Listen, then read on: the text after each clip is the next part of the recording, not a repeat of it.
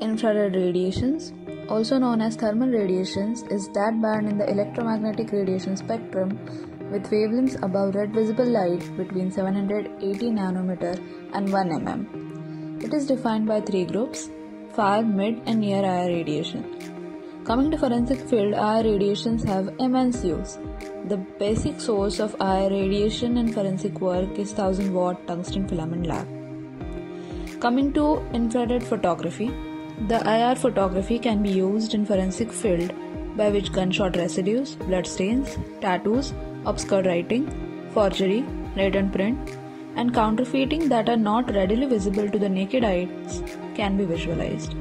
There are two types of IR photography. Infrared reflecting photography, performed under normal room light. Infrared luminescence photography, performed in total darkness. Certain filters are used in IR photography like Tiffin, Hoya, and Kodak. With IR light, forensic investigators can tell whether a document is forgery or a paper currency is a counterfeit. This is done through analysis of ink, examination of erasures, cancellation marks, and water damaged documents. Infrared light is one of the most useful forms of electromagnetic radiation. It is often used in industrial, scientific, military, law enforcement, and medical applications.